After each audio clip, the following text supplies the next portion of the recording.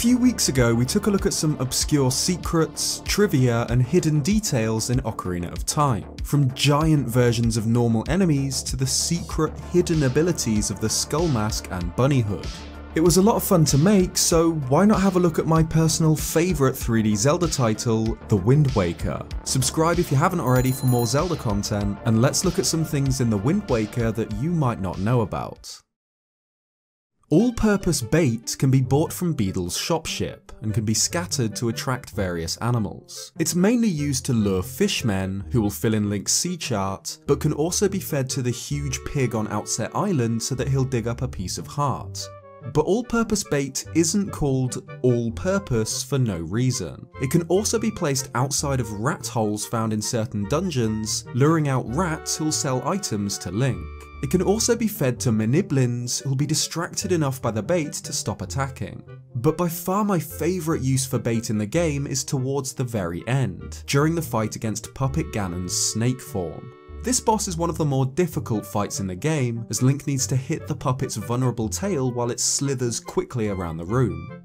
But if we chuck down some bait, Puppet Ganon will just forget about Link for a minute and instead start circling the bait. Following the Puppet Ganon battles, Link climbs to the roof of Ganon's Dark Tower, ready to take on the King of Evil in a final, decisive battle for the fate of Hyrule. But the hero isn't alone. For most of the battle, he fights alongside Princess Zelda, who uses the light arrows to stun the Gerudo. It's not the most difficult battle by any means, but Ganondorf does hit hard. Luckily, there's an easy way to fill up hearts. Using the grappling hook on Zelda will pinch a heart from the princess, every time.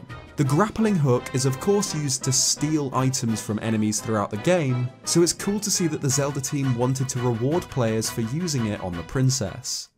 Piecing together the Triforce of Courage is a long sequence, where Link must find maps and have them deciphered to reveal the shard's locations, before using the grappling hook at the right spots to heave up the treasure. Interestingly though, if Link narrowly misses the Triforce's location, he can hoist up something different.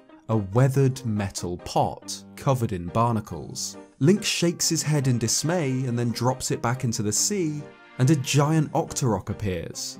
As far as I can tell, this pot can only be found before Link pulls up the Triforce piece, and it won't appear again afterwards. It's just meant to be junk that the player can find while searching.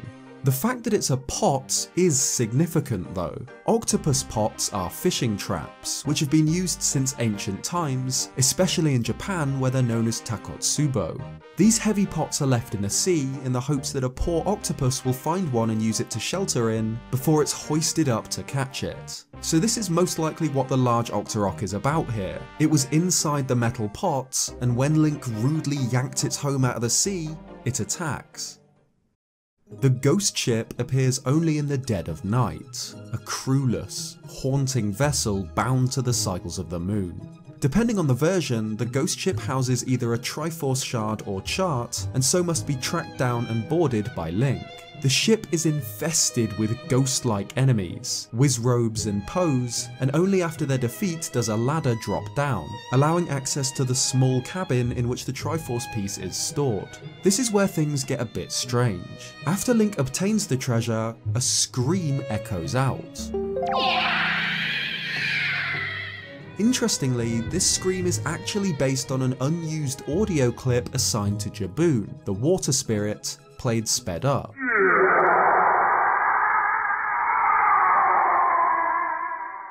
Jaboon of course was most likely set to play a larger role in the game, which was cut down due to time constraints, and this scream sound suggests a darker story for the deity.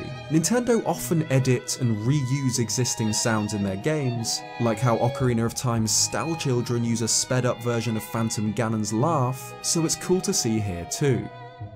The Wind Waker's notable for having Link voice acted in some small ways, a rare occurrence for good reason. When using the command melody to control statues or his companions, he'll shout, "Come on!" And when sneaking after Mila on Windfall Island, he'll even meow like a cat. But Link isn't the only voice-acted character. There's also the Choo-Choos. Choo-choos are small, blob-like minor enemies, teardrop-shaped slime creatures who come in a variety of different colours and drop jelly used in making potions. They've appeared in many different games in the series, but in the Wind Waker they make a distinctive, chaotic, chattering noise. It doesn't sound like anything, but if slowed down and played in reverse, it's actually an argument between two Japanese men. I don't speak Japanese, but according to this Did You Know gaming post, it's possible to hear "at least I'm not balding" and "looking like you are, people will think you're a monster." Stalfos are a Zelda staple enemy, ever since their appearance in the very first game in the series. Usually, Stalfos take the form of humanoid skeletons, but in the Wind Waker they're a little more bestial. They're huge, monstrous skeletons who can only be defeated if their head is destroyed. Like most of the game's enemies, they're full of character. Their animations are exaggerated and cartoonish, and there's a couple of brilliant details that are easily missed.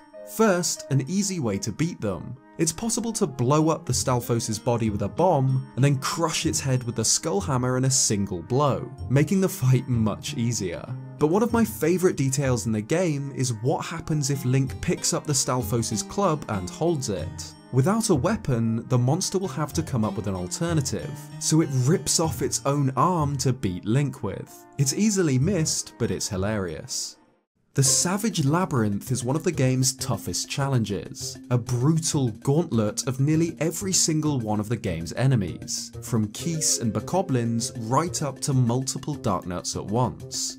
Halfway through the labyrinth, players are rewarded by a Triforce chart or shard depending on the version, which is the only compulsory part of the dungeon, but players can continue down through the other floors, eventually winning themselves the Hero's Charm. However, this wasn't always the case. In the original, the Hero's Charm isn't obtained from the labyrinth, it's instead given to Link by Miss Marie, the teacher on Windfall Island. Instead, the final floor of the Savage Labyrinth rewards Link with a piece of heart, a fitting prize for the player going out of their way to finish this challenge. But in the Japanese version of the original, the final floor's reward isn't the Hero's Charm, or even a piece of heart. It's 10 rupees. That's it. For whatever reason, this was changed between the Japanese and Western versions of the GameCube game. If I had to guess, probably because people didn't want to finish the labyrinth for a joke reward. Of course, the piece of heart found in the updated labyrinth was pulled from elsewhere in the world, so that the total pieces in the world remained the same. There are a few pieces of heart found in different places between versions, and in the Japanese version, one can be found in the secret chest underneath Grandma's house, which only contains rupees in other versions. Maybe Japanese Grandma had just beaten Link to the punch. She'd already cleared the labyrinth and claimed the piece of heart as her own.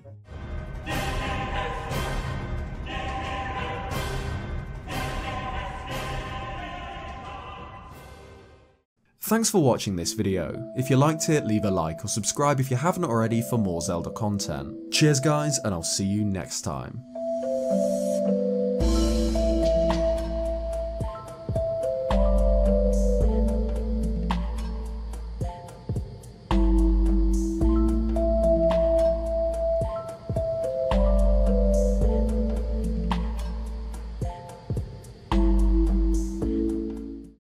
The ghost ship houses a Triforce shard.